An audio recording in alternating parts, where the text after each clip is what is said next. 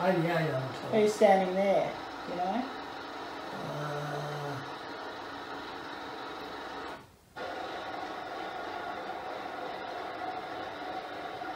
There we go. Onto its new foundations.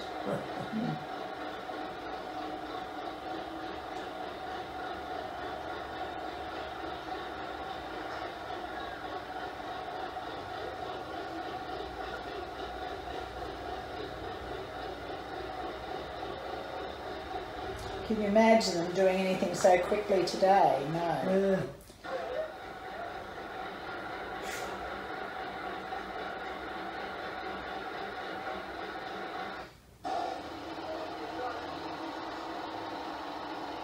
Yep. Put the poles in, concreted the floor, beautiful shed all ready to go. Yeah. And that is the coffer dam structure. Right. At the Humphrey pump. Yeah. And these are the timbers that go in and make up the construction of the coffer dam. Mm. Now, because the timber was worn out, we couldn't pump the water out of that, out of that dam, and had to repair the dam as well. Yeah. So that's the reason we put the other bank across, so we could get in there and repair it. Well, somebody's wearing hard hats and boots, Dad. Yeah. Generally not Yeah, you. back in the, yeah. You haven't got one on, I know. No, I haven't got one on. There's Lou and Dart there with the shirt off.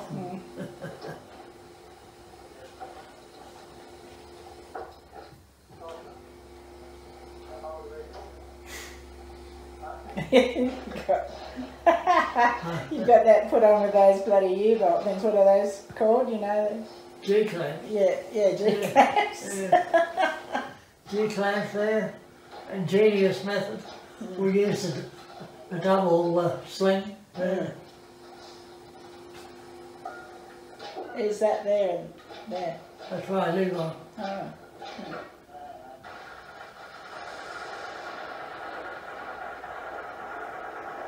All that part wants doing again. Oh, great. You flat repairing all that again.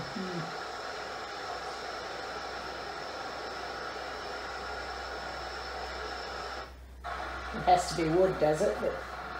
Yeah.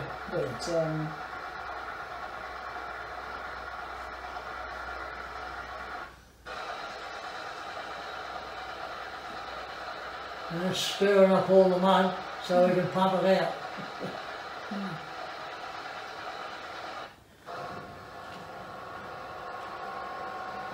After we... So how long had this been out of action before you had to restore this? How long had the Humphrey been not working? It stopped in 1965. Oh, God. This is what amazes me, is how everybody knew what to bloody do in the first place to get it back to well, working. luckily we had 3 operators that were actual Humphrey pump drivers. Who was that? Bob Chamberlain, Lou and Dunn, and Tom Taylor was the chief engineer. But Tom was retired at this stage, and he came back and helped us with the installation. And this is removing the old timber screens that kept the weeds out of the pump.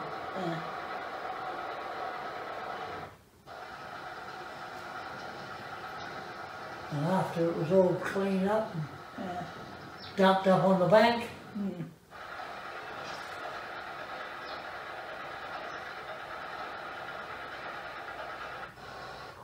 Here we go. and here we are. My favourite traction engine.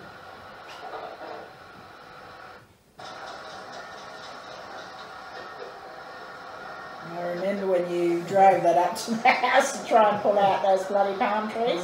Remember? Yeah. And the thing kept, the thing kept riding up the trunks. Remember? Yeah. You couldn't get it out. Yeah.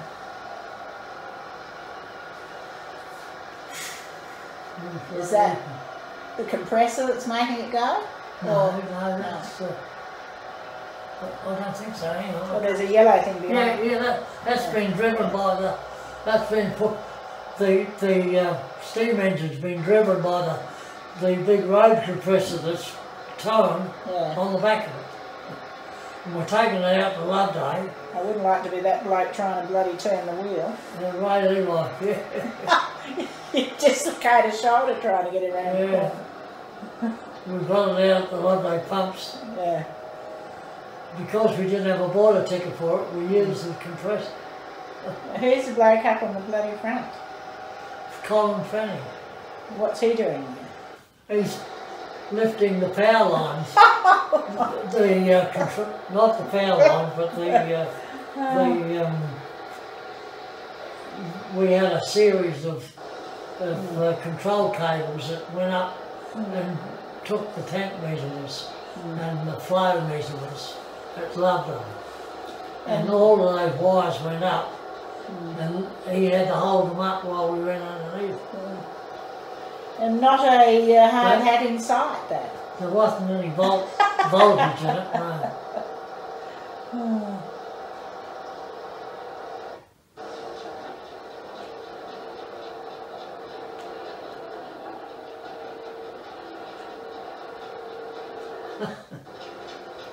Yeah. He could hardly bloody turn it. I bet his shoulders were sore. She was a massive girl.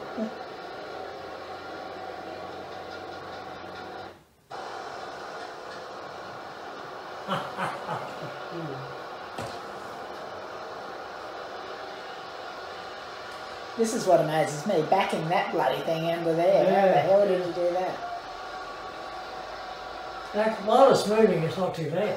What about, has it got brakes, obviously, I suppose?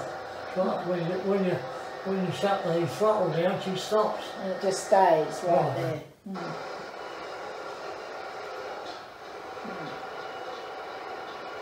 And while it's coupled up into gear, it's got to have steam to make it move.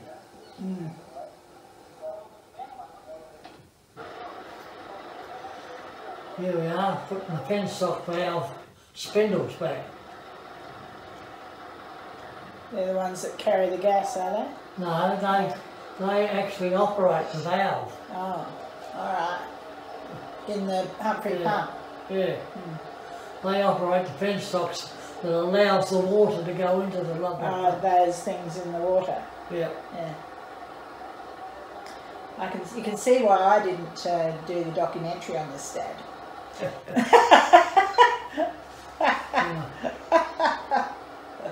I know where they go. We had to replace all the spindles that were badly corroded, and then replace them.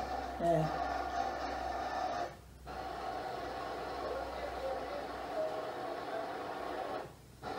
They had to be dropped into the sump and then brought up into the threaded mechanism that lifted them. As you can see. Yeah. So they came up and let the water in. Yeah. But this is the spindle. Yeah. Those are 2.5 inch diameter steel shafting. It weighs probably 2 ton. Yeah.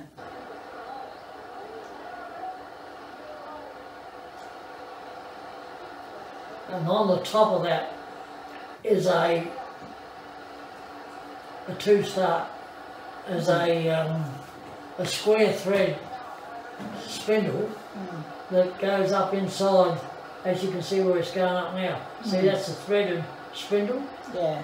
And it comes up to that crown wheel where he's standing, and then that thread is, that nut inside that crown wheel becomes the nut, lifts and raises and lowers it. And what does this thing do? Open the thing to let water Right, in? and that's what they're doing now. See that spindle you see coming up in the middle? Well, that's the threaded part that's coming up. And that was the way for the last 50 odd years that they ran the Humphrey pump, is the way the penstock valve was lifted. They wound it up by hand. Till you put an electric motor. We put an electric motor on it because we thought we'd have heart attacks with the blokes. Well, no wonder, you had to whine like anything, didn't you? This is preparing the gas tank. The old gas the gas tank. And after the pump was closed down in 1965,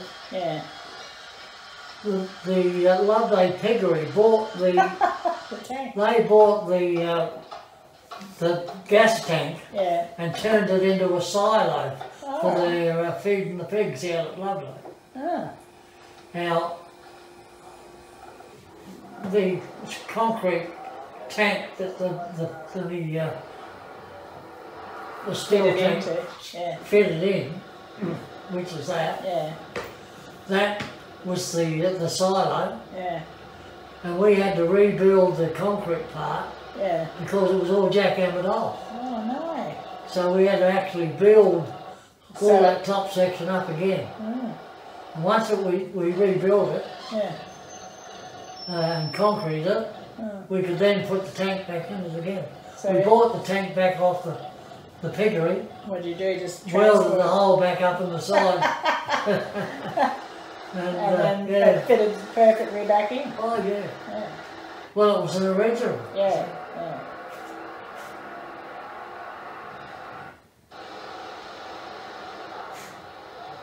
So who are those blokes then? Well, they're construction workers.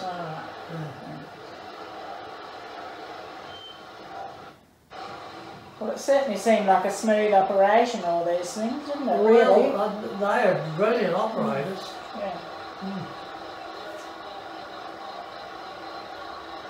Yeah, he's one of the construction gang from Berry. And that's Johnny Ashton in the other one.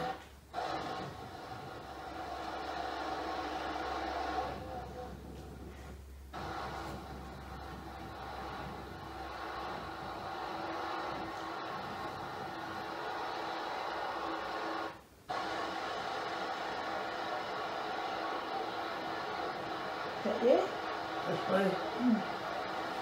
Overalls on, Dad. It must have been cold. It was. Been raining too. Oh, this is where we are.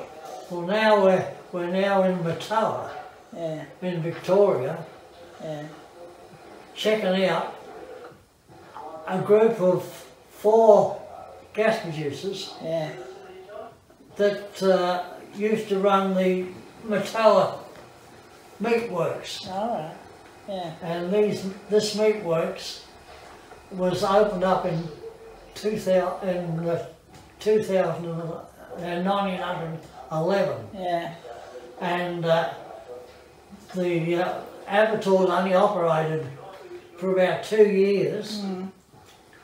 And then they closed it down and shifted the abattoirs to Melbourne, so that all of the so that abattoirs virtually ceased to exist.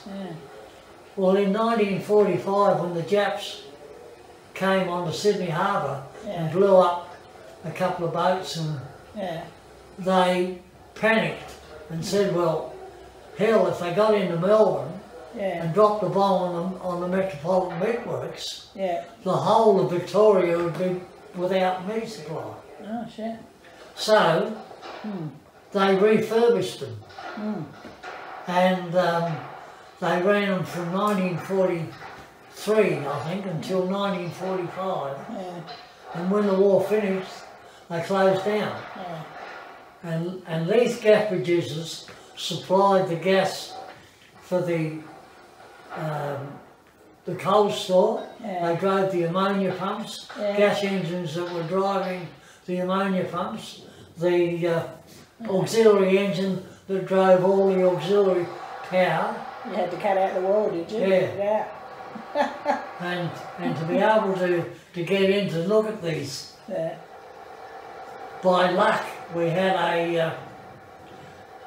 a vintage group that came through COBDOGLA and looked at the Humphrey pump. And said they knew where one was. And I said they knew where one was. And that's how we come to find out that there was these gas producers were available. I think Wayne said it was covered in bloody bird shit and rubbish.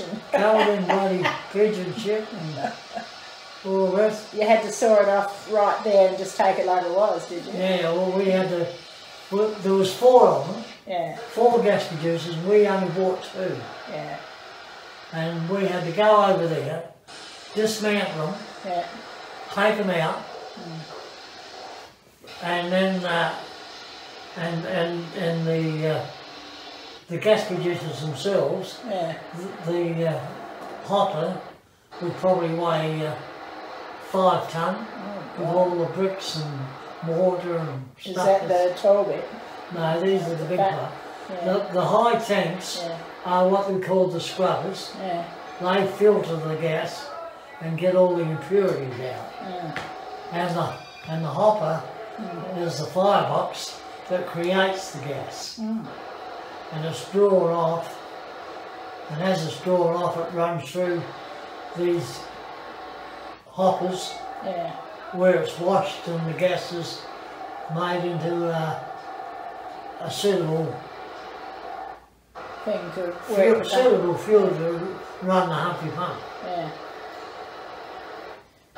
So how long did it take you to get them all out? It took us, we took all the plant over there, a crane, 2 trucks, and a maintenance crew, and we had to basically take the wall of the shed out to get the crane in there, and to manipulate the crane was the most amazing piece of driving you would ever see.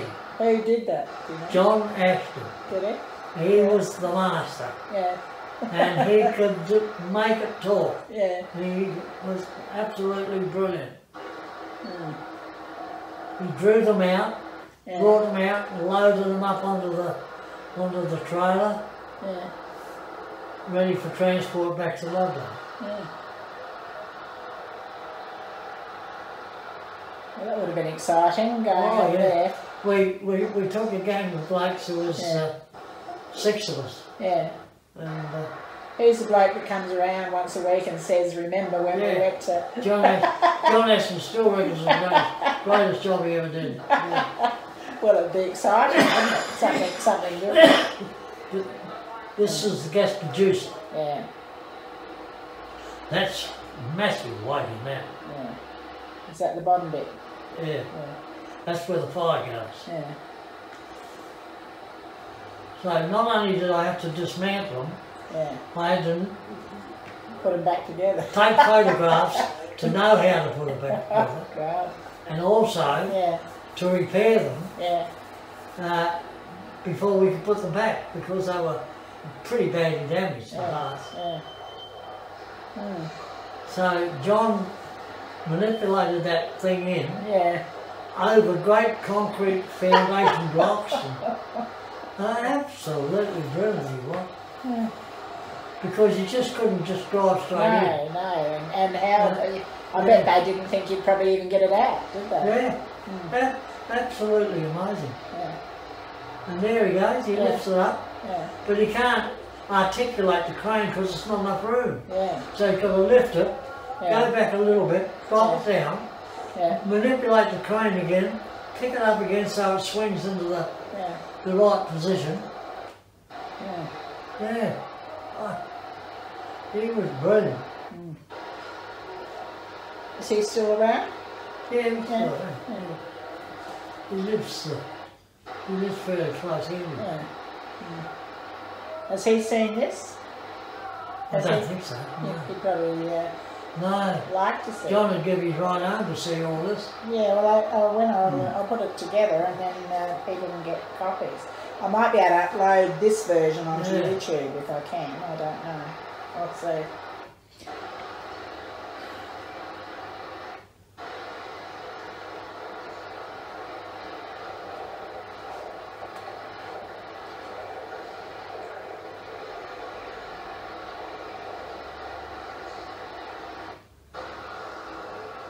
look at the great concrete, there's only foundation here. Yeah.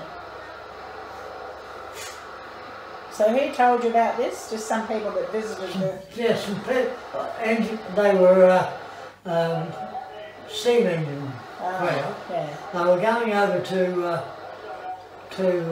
Victoria. no, up here in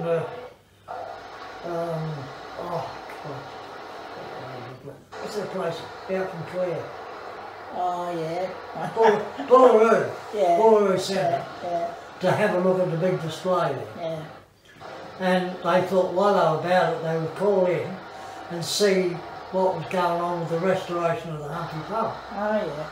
And at that particular time, we were working on the idea that we would produce a modern day gas, saturate it with huge amounts of carbon dioxide to reduce the calorific, carbon monoxide, to be able to, to reduce the calorific value from 2,200 British thermal units down to 150. Yes, which means I don't know what the hell that means. Well, it's a unit of heat. Yeah. Right. Modern day gas, what you get in the bottle, is 2,200 British thermal units. Yeah. Well, they've got a new name for it now in the metric system. Yeah. And the gas required for the Humphrey pump was a low calorific value, like charcoal gas, 150 British thermal units. So it's like kerosene, which you can chuck a match into and it just goes and burns, as against chucking a match into a gallon of petrol, boom, right? So that's the difference in the calorific value. And this you've got the thing on. And that's a big 4-wheel trailer. How far away was this, Dad? This is at Matoa. Where is Matoa? Over near Horsham in Victoria. Yeah. It's about 25 kilometres from Horsham.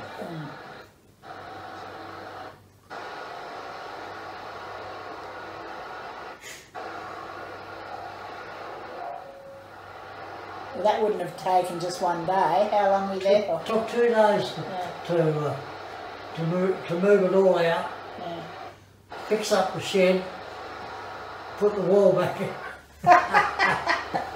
and drive it back home to London. Was there anybody there that actually was from there? No, we were just given the okay Oh, that's all right. to take them out as we could. Yeah. We took over a maintenance truck, oxy, acetylene, compressed air, and took all that stuff we towed over there. And we were able to use jackhammers and oxy, acetylene and all that. We took all that there. Construction crowd brought the crane, the low loader, the trucks, the 2 trucks, and so we not only had to take these back, but the only fuel we could get for them was coke. Gas in coke. They are meant to be used with gas in coke, and we couldn't buy gas in coke at the time. So there was about 30-40 bags of gas in coke left over from 1945 when the pump was operating during the war. And it still was okay. And it was still okay. So we brought that, stacked it all around the sides of the truck, filled up our truck, and took it all back to Ludlow, to COBDOGLA. Here it is. And once we got it all loaded, we headed back to Ludlow.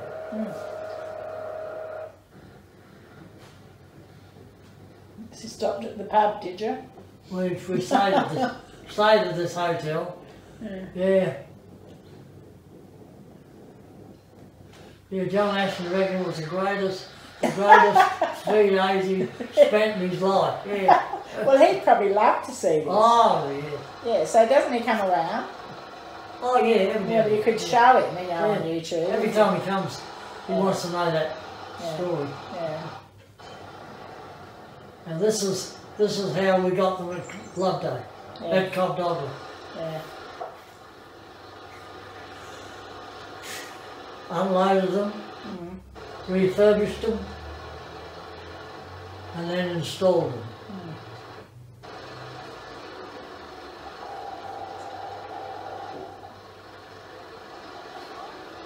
The filthiest things I know, when you used to pack them in, the black shit everywhere. Yeah.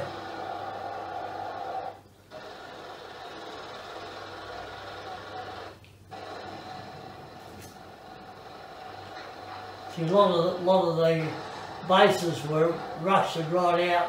Yeah. We had to replace all them. Yeah. The fireboxes and whatnot were okay. Yeah. They lasted quite a few years before we replaced all those. God, they're quite big, aren't they, really? Yeah. When you look at next to a person. Yeah. But they were the old boiler, see, they're all riveted. Yeah. Those. Yeah.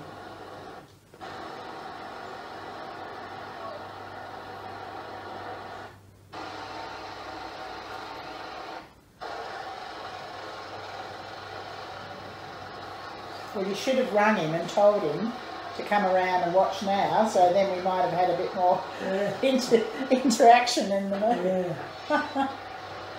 Yeah. Oh, he'd love it. Yeah. He would absolutely love it.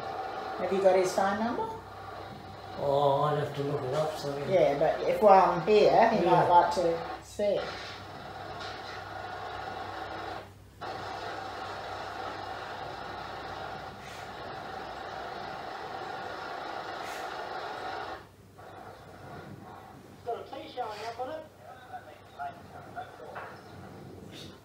That's Wayne. Yeah.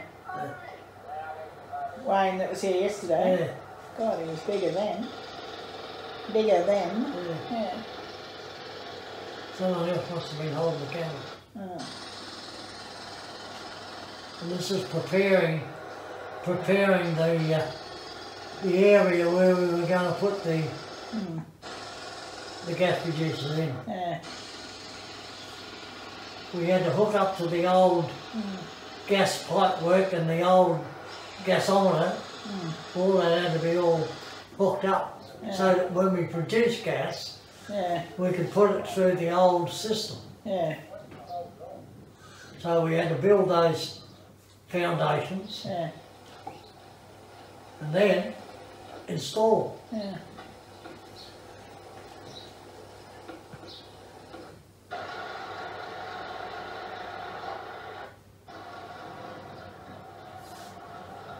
So there was quite a lot of work done on them to bring them to this condition before we put them back together again. Yeah.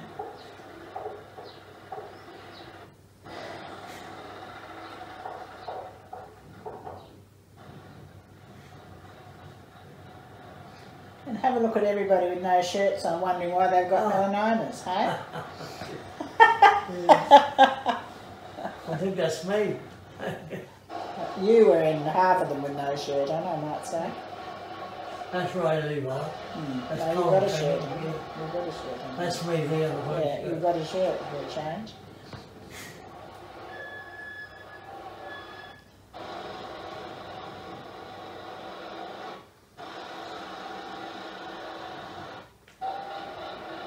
That's the same jacket.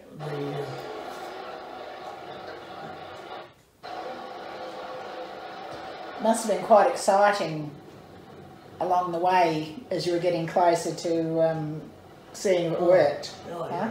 Yeah. For the first time, yeah. You know? No, it was exciting. Yeah.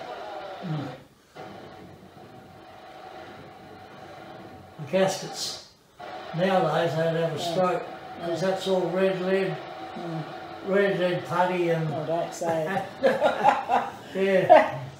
Yeah, well, this is what I mean. You know, you've complied with every health and safety thing known to man, and because the flanges were so badly corroded, that's the only way you could seal them. Yeah. And that was the layman's method of doing it back in the old days. Mm.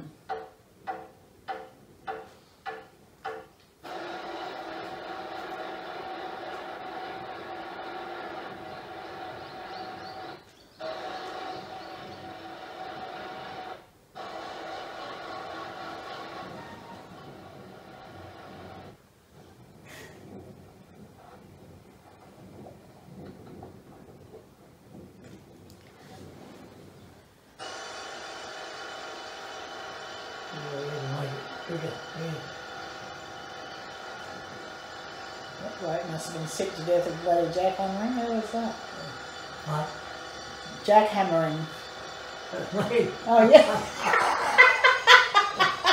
Well, we had to make it just a little bit wider. We couldn't get bloody that's a filter. Yeah. Yeah, and a seal.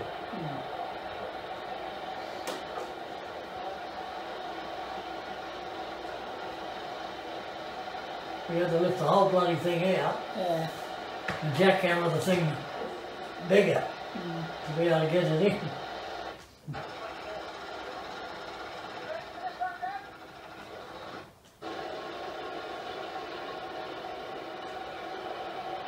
There's old Douglas with his shirt off. Nice warm day.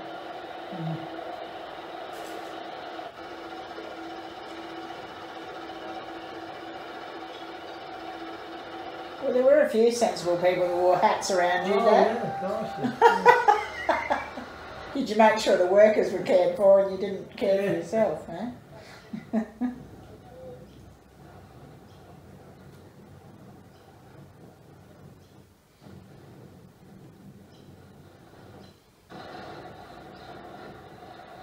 They really are quite tall when you see them when they go together. Yeah, yeah. You know. They're about 15 foot tall. Yeah. And all everything had to bolt back together again. So it's quite a tricky job to get it all to match up. That's the old drainage we had to put in to drain all the wastewater away from the gas producers and also the gas engine. Is that what goes to the tar pit? Hey? Does that go to the tar pit? No. No. No, it's just the washed gas that washes all the impurities out the gas, and then it's just washed out and drained back into the river. So Bill was welding those things that float around on the top of those tanks, wasn't he? Bill was welding those things that float around the top of those tanks? No, those. Bill was doing the one that floated in the Humphrey pump itself. Oh, right. Inside. Okay. We had to put in a new rising main. Yeah. Because they were all dismantled back in the days when they closed the pump down. So what are these things called? Those ones where the water floats up and down, those. What are they called? The play pipes. Yeah, that's right. These big high pipes are the play pipes. They're part of the Humphrey discharge. I always thought it would go over the top. Huh? I used to sit there watching it for absolutely certain that one time it would go over the top, but it never did. So we had to put in new mains. These pipes actually came from, they were spare pipes to the old Loveday riding main. Oh. Remember those ones your kids used to play? Yeah, we used to walk and I fell off and had 9 stitches in my head. Yeah. Well, they came from Loveday, and they were put in at, because everything they did, they were scrounged anything that we could get for nothing we did. Yeah. Unless they water, they did all the carting. So they brought them from Loveday out to there, and we used them for this rising main. They were spares that were left at Loveday. Yeah. When Loveday was electrified. Yeah.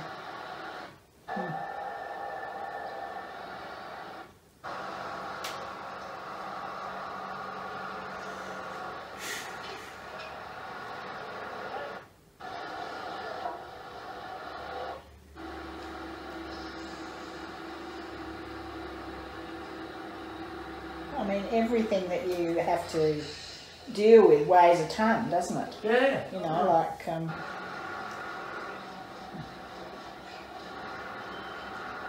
surprised at this age your back isn't absolutely hammered and you can't even walk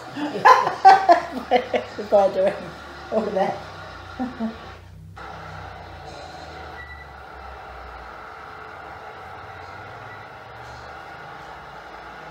He was the foreman of the construction gang from Berry. All right. Yeah. I can't think of his name now. You said it the other day. I can't think of it either. And we had to get that specially made for the siphoning device that goes on. Yeah. Of course, the pipe runs up and then drops down, comes downhill again. Yeah. And it acts as a siphon when the Humphrey pump is operating. So it's got a siphoning valve that fits on the top. Yeah. And we allow all the air to escape and then close the valve. Yeah. And then when the pump is running and there's a whole lot of it flowing over that siphon, it becomes a siphon and sucks and improves the efficiency of the Humphrey pump by about 2 or 3%. So they tell me. And that, what they're doing now is they're putting a stand around the gas producers so that we can load the ladder. Yeah. Put the charcoal up on. Yeah. Yeah.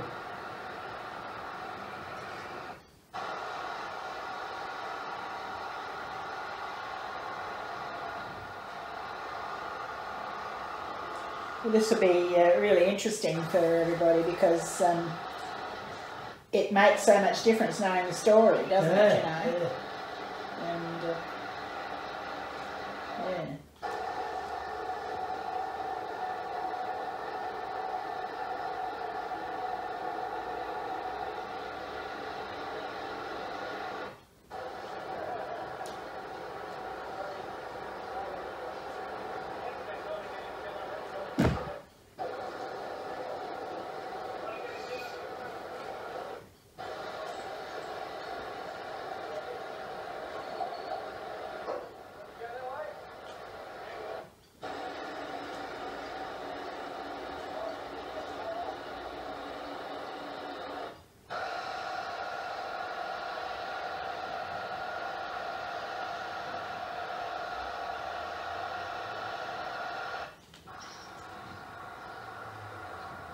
There's your ladder up to the thing.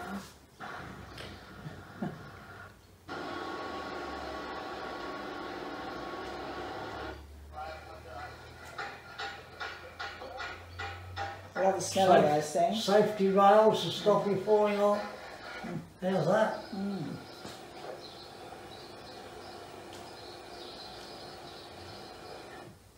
This is preparing the old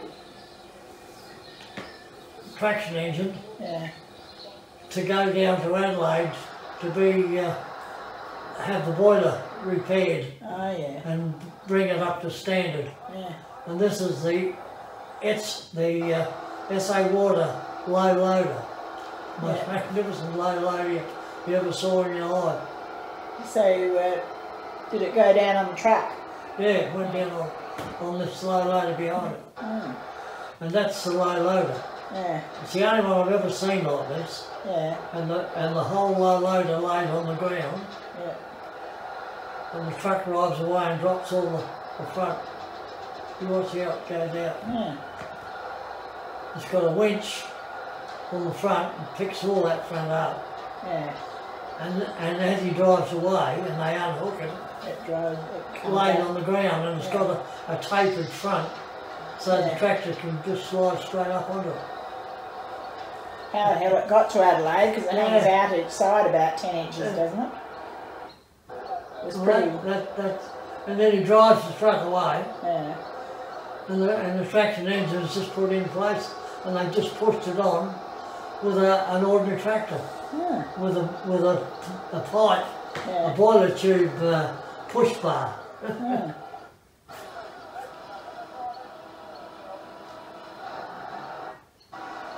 Now, it looks pretty wide for the trailer. We're still steering it, but to give it the exact measurements, but it was always a foot wider than the low loader. God. We had to get a special permit to take it down to Adelaide. Stayed on all right? Oh yeah. Weighs 24 tonne, I think. Wouldn't want it coming up around the corner.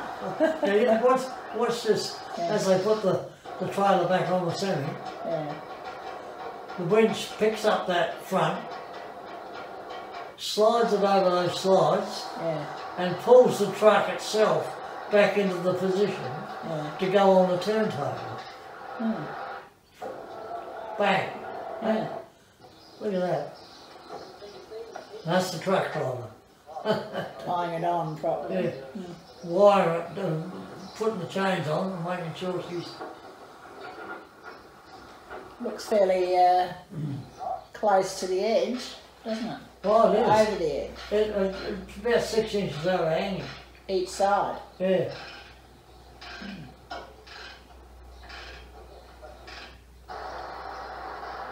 And off she goes. And off he goes. 24 tonne of steel and bloody metal.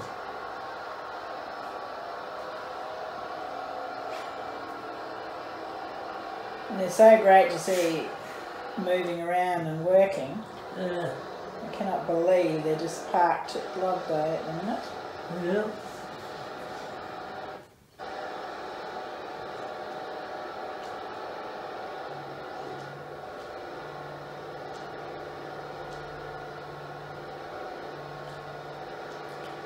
So it looks like the gas producers... The gas producers are all just about completed.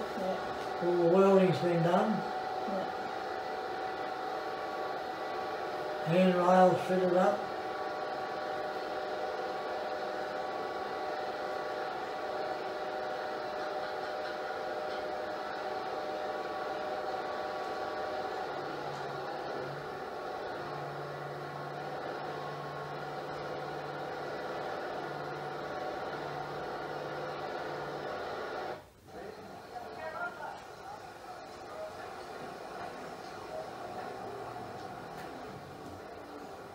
This is putting the blowers in.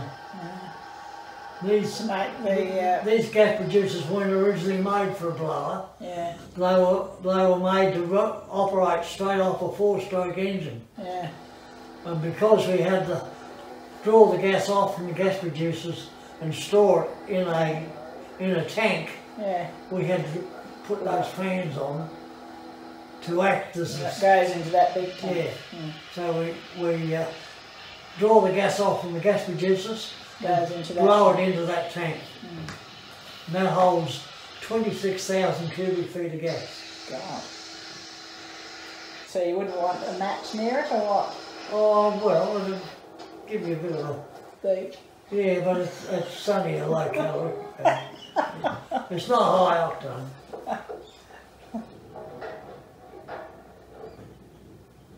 Yeah, they've made a new... A new set of stairs down. Yep. And that's the shafting that drives all the auxiliary power in the pump and stuff. Yes, and that engine next to it, that hooks onto it, doesn't it? Yeah. And the old Crosley drives onto that. Yeah. And what's going on now, the chimney stack for the Humphrey pump, which is the exhaust pipe, was completely rusted out. There's holes all the way through it. Yeah.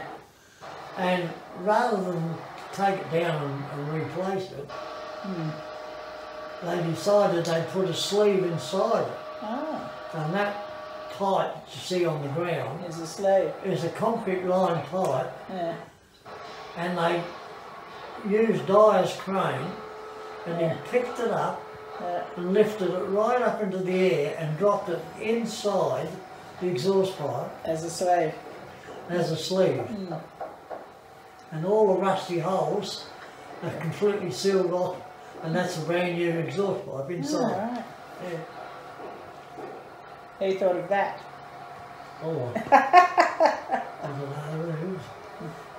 But the young engineers would have found out where the diameters were, and they would have done all that work. So you would be praying right now that it fits in all right. Oh, yeah, no, they were pretty good though. Yeah.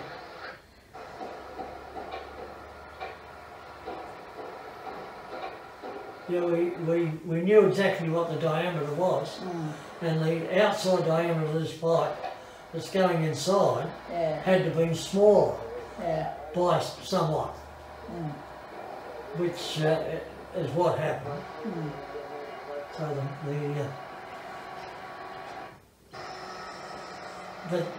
the driving capabilities of the bloke on Dyer's crane are pretty bloody look at them, absolutely accurate. Perfect. Look at that. Look. Because obviously there's a hole on that side that has to go on that side. Yeah. So he's got to completely line it up dead centre. Yeah. Got it. Yeah.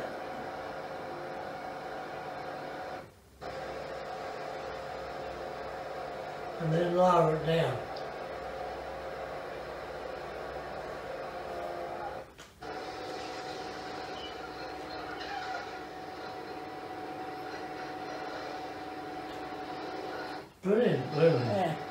Brilliant driving, you know. You would hope it's not got a dent halfway down that bloody outside one. Yeah.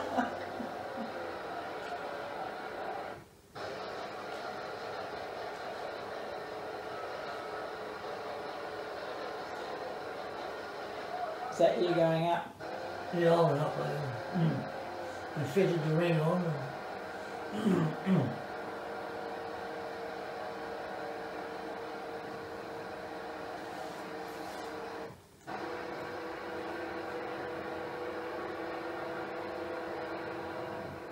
So had you retired by here now, Dad? Oh, no. No, you weren't. No, we were running a Humphrey pump a couple of years before as well. Yeah.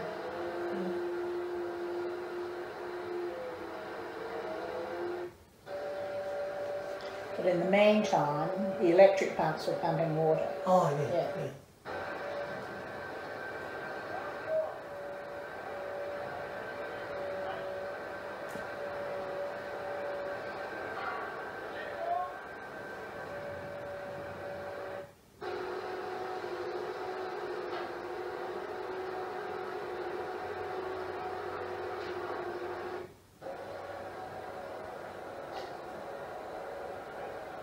What's the object of the pole?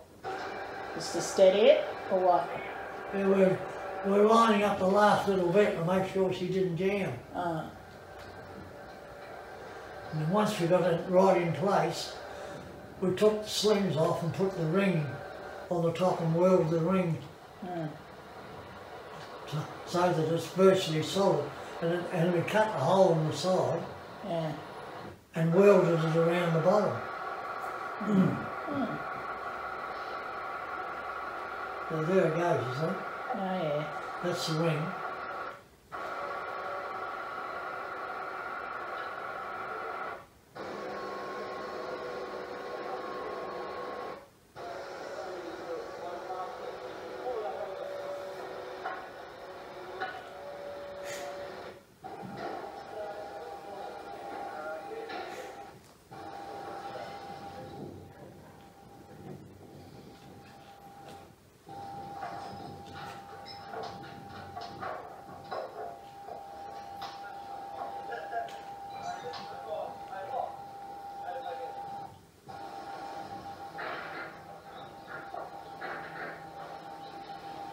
Oh, there's some gas. Yeah, well, we got the gas reducers going, my dog.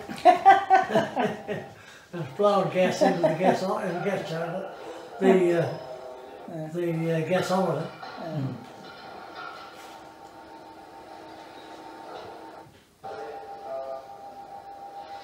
Yeah, this is all those belts inside, isn't it? Yeah.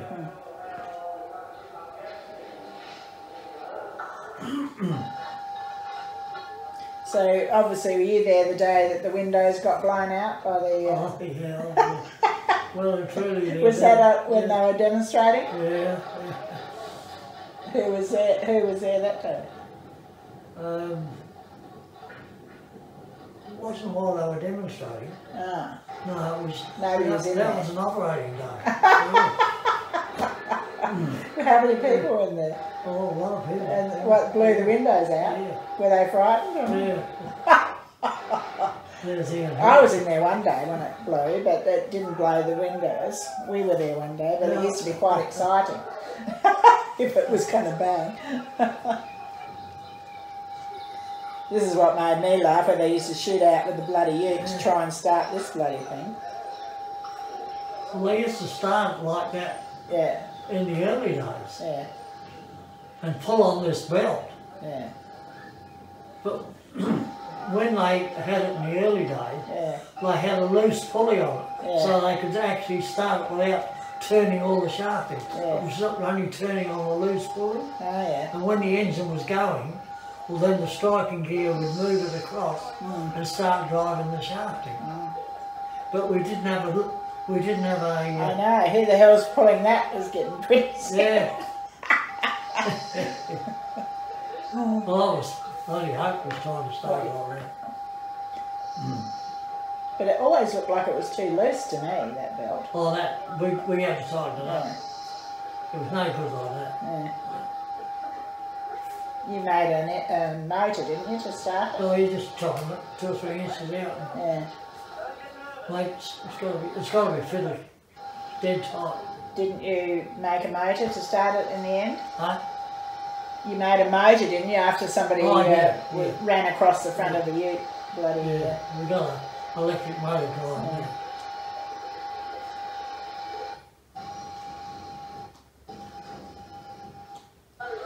Here we go. Who used to tramp the ute? Huh? Who used to roar off in the ute? I don't know. I was just directing.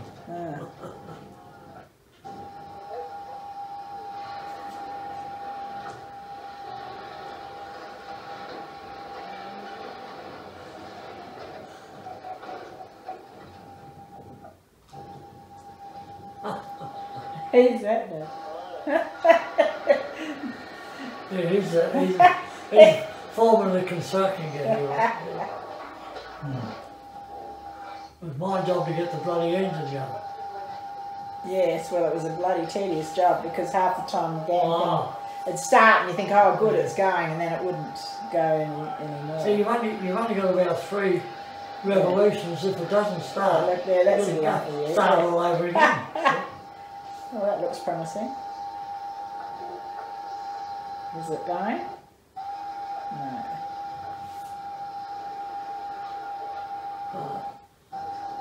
Another guy. So what did you do in the end? You made a motor that actually started it? Yeah. It keeps the key on driving. Yeah.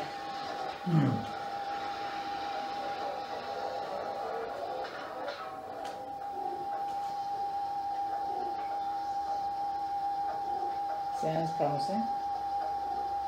Doesn't it? No. It's going. No, the bloody thing.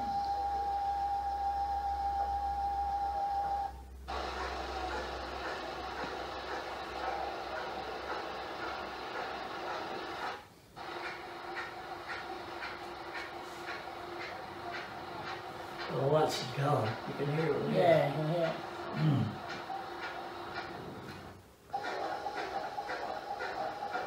We're shortening the belt there.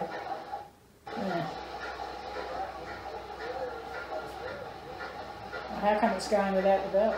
Yeah, well, we stop it. Got to stop it. Yeah.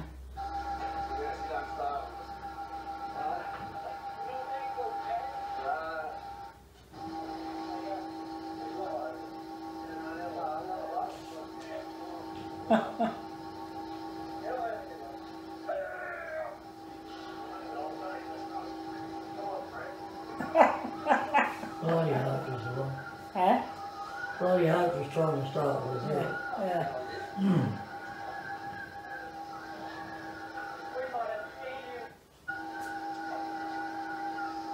Well, it's one where somebody didn't have a bloody heart attack.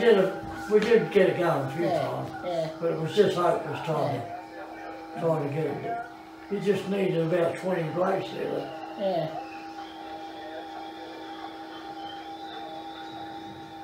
Unless you had good gas all the time, you couldn't guarantee it.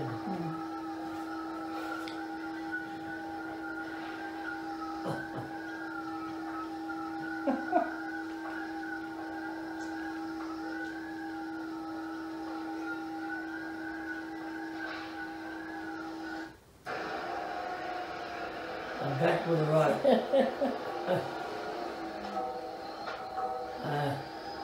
Who thought of that brilliant idea? Hey? Who thought of that? You.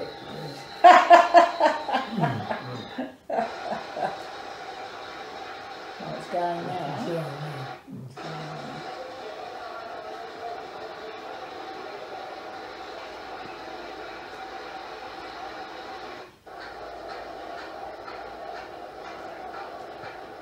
The poor old thing will wonder what struck it. It hasn't been going for a long time now.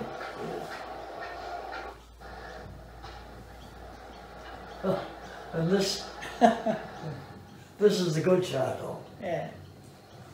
Is that the stuff you bought back? Yeah. Yeah. Oh no, that looks like no, that's a good charcoal. Yeah. Yeah, that's a good stuff. You've got the bag stuck in there. No, that's sharp. No, didn't he get the bag stuck in there? One of the bags. Yeah. Who's that bloke? Ray Lever.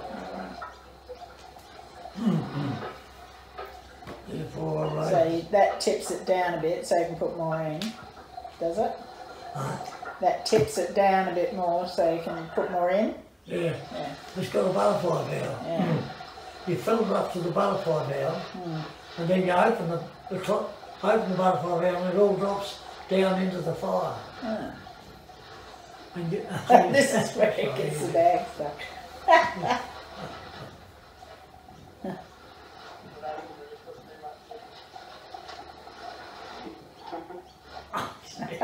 Knowing he's on video. I'm actually very surprised that I haven't heard one word throughout this entire video then. They must have warned you. His way was very gentle.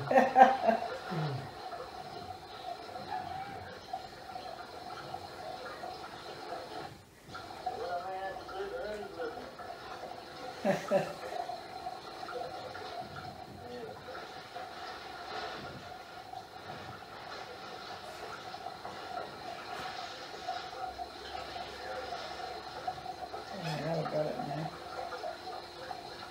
now. That's the crack that we got from your lawn.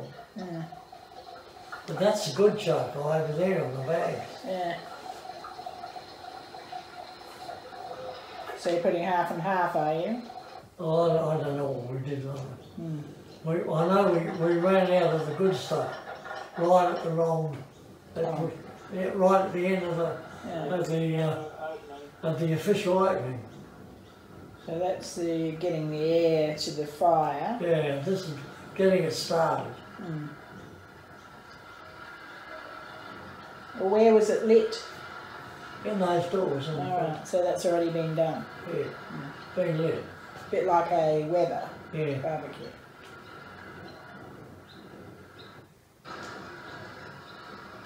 Who's doing that? Wayne.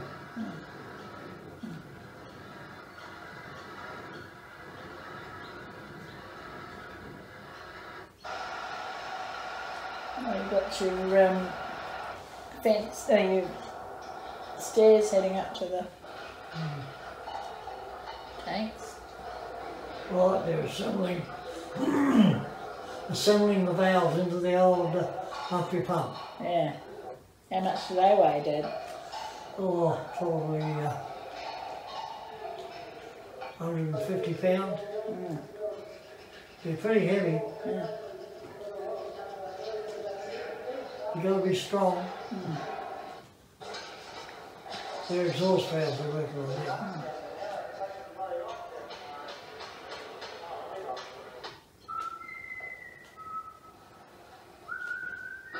And they're all man-handled. Somebody's whistling.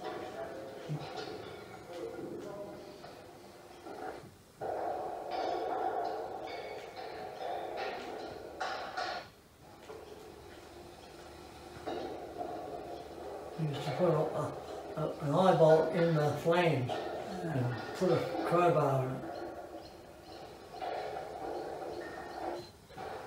Is that a spark plug around the bottom?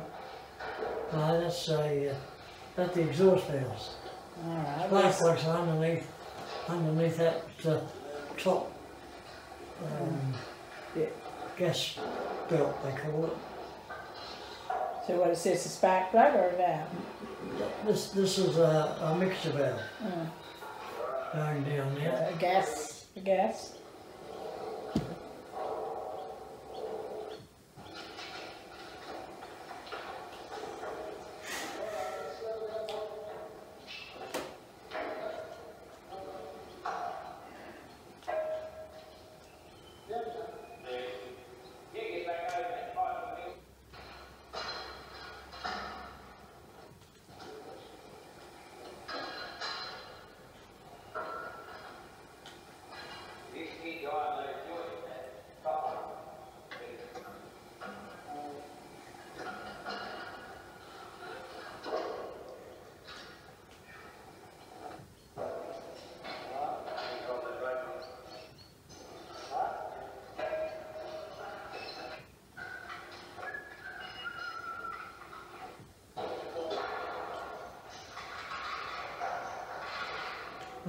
That's the way we used to have to put the bloody things in, or block and tackle.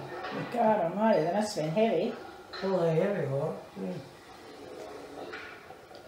That's the scavenge valve, that one.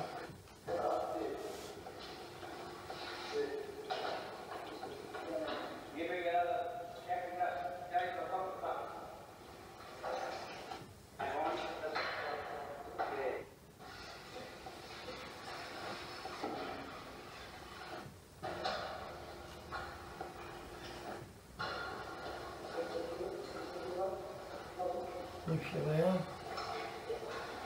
What is it? Pressure.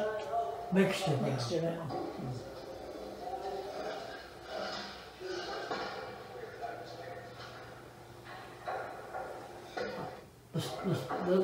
The second time we did this, I put block and tackles down the bottom. Yeah. We used the chain block. That was a bug of an idea though. But that's the way they used to do it. Yeah. And that's the way Bob and them knew how to do it, and that's why you did it. We did it, yeah. But as I said, since then we've put chain blocks down there.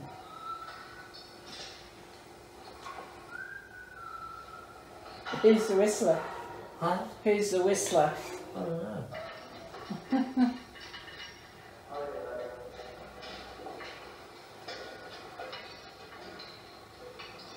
I imagine that's either low or Bob's up the top. You used to whistle quite a bit, Dad. Huh? You used to whistle. Yeah. Used to be always whistling, yeah.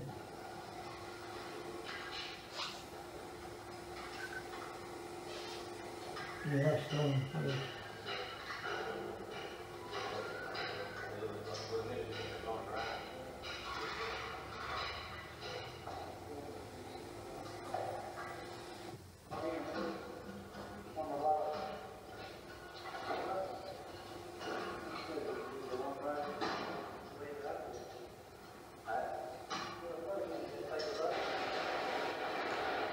It's pretty cold. Yeah.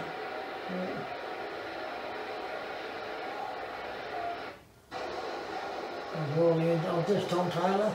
Yeah. Tom Taylor, yeah, he was great.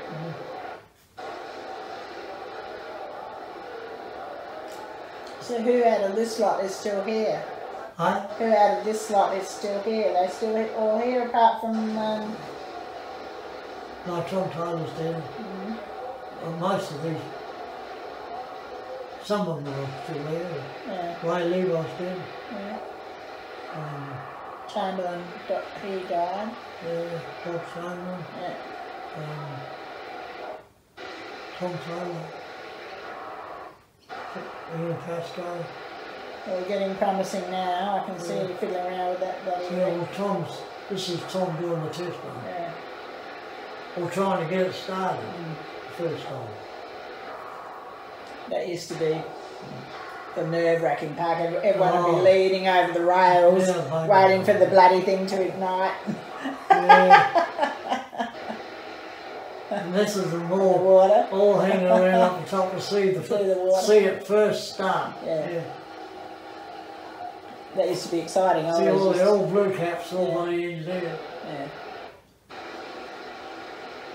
That must have been so great the first time it actually went. Yeah. You know, Tom was the bloke that was able to do it. He was bloody brilliant, right? Yeah. Was he the one that got the thing just right? That was a technical part, wasn't it? There. I always remember that bit. You know, when we did get it started on the official day, the bloody spring broke off on the ignition. Oh no. And I had to hold the spring. Oh no. While we did the test bloody run, yeah. Because we didn't have enough bloody charge, we didn't have enough coke to so while we had it going, and the big chief engineer, Peter Lewis, was there, and he'd spent $1 million bloody trying to get it going. And all we wanted to make sure that he saw it go. Yeah. That's all he wanted. Yeah. So down by that stick where that electrical business is happening, that's where the battery is, isn't it? Yeah. Yeah, and the two model terminal coils that create the spark for the ignition. Oh, there she goes. You have to... It's going. Going now.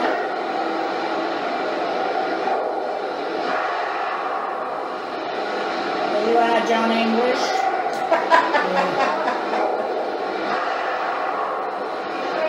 You want to hear it running, remember?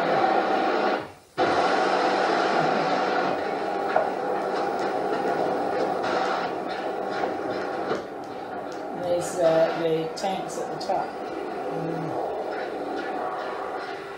Hear it running. It's been running a little while.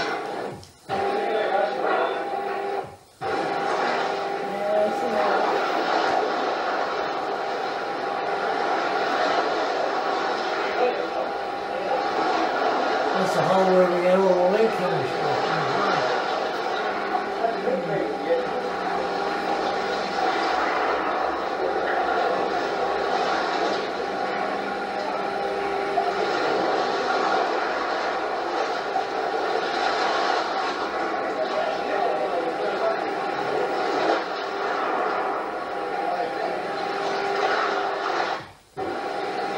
What's the idea of those sections at the top, just to stop it flashing over? Those pipes, that square, you know, yeah. Is that just to stop it splashing over? No, that's the length of the stroke. It comes up just above those baffles. Yeah. Why are the baffles there? To stop it spilling over? Oh no, to hold the tank from breaking apart. See, it's a pretty 15 feet across. And that holds... So it doesn't go... Well, you've got 300 tonne of water bouncing backwards and forwards, so it's got to be staying. Here's our health and safety bits going on.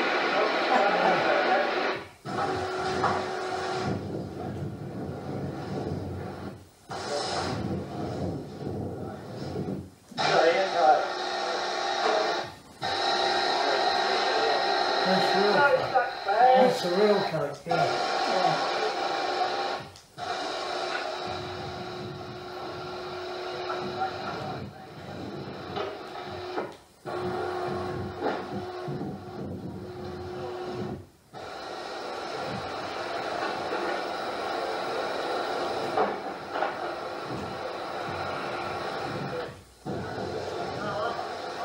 set.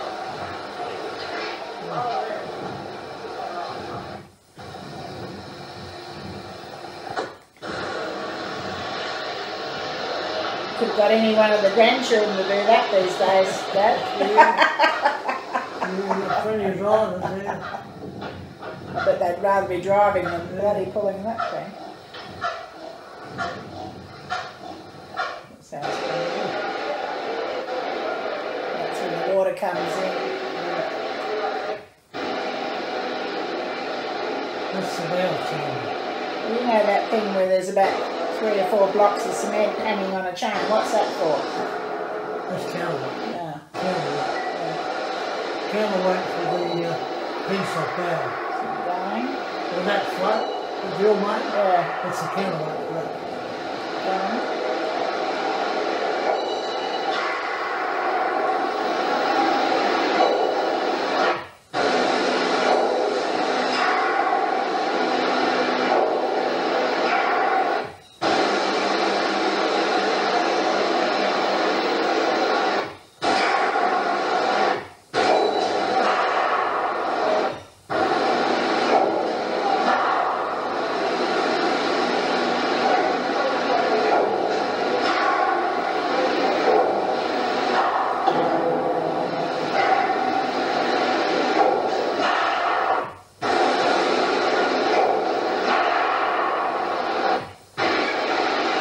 That's how we operate the valve.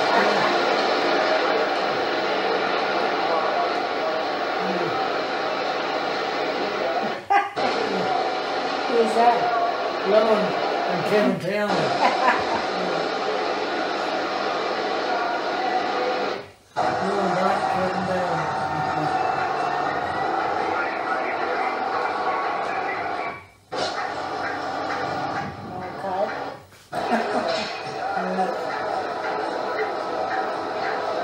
That's probably char.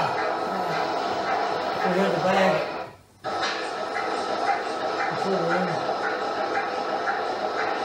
So when was that time that you had too much carbon monoxide? Huh? When did you get overwhelmed with carbon monoxide? When was that? Were early days? Oh, anytime. Yeah. Well, you got carted off in an ambulance with somebody else. Yeah, well, when was that? normally when the pump doesn't start Yeah. and you pump in several times, And you get the right gas. there's a lot of leakage. Yeah. Yeah. While the pump's running, Yeah. there's no problem. This is Peter Lewis. Right. This is the Opening, is it? Official opening or? official opening. Yeah. Helped us with some of the developments here.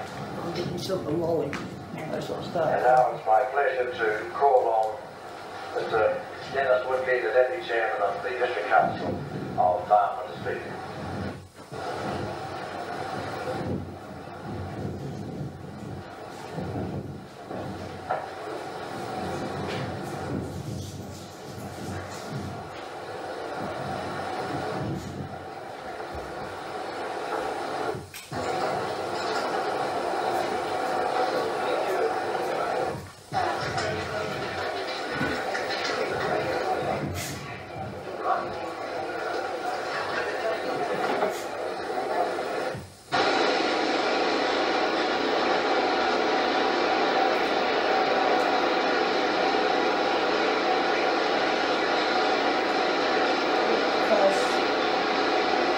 Close, a bit blurred, isn't it? Right? It's a bit close. Yeah, that's better.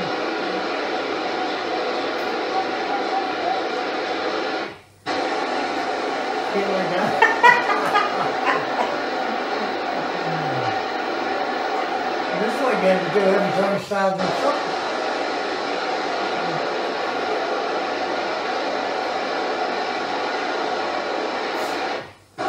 So what was the aim of that? Did you have to keep poking it, or once you got started it was alright? Yeah, well, if the gas is good and strong, Yeah. it's okay. Yeah. It'll keep going, but if the gas is not good, Yeah, they're alright. it peters out all the time. Yeah, they all are. Yes, she is. Thank God it bloody worked, eh? The big shift season. After you've been over the walkway by the tower, have a look at the flow of the water. Some of the machines are through empty drawers, but it seems to be working now. It's working now.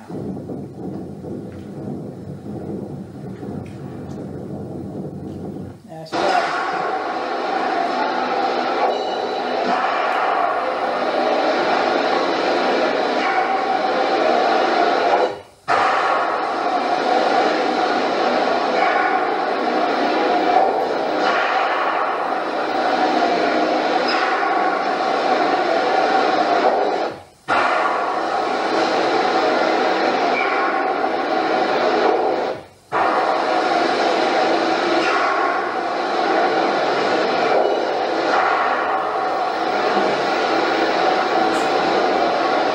Tom's assistant, the gas is not real good.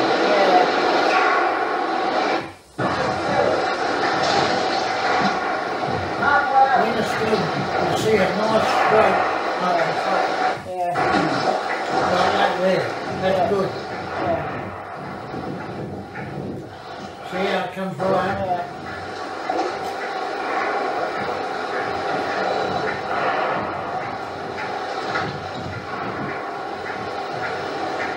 When you get a good straight, it comes right up to that second mark.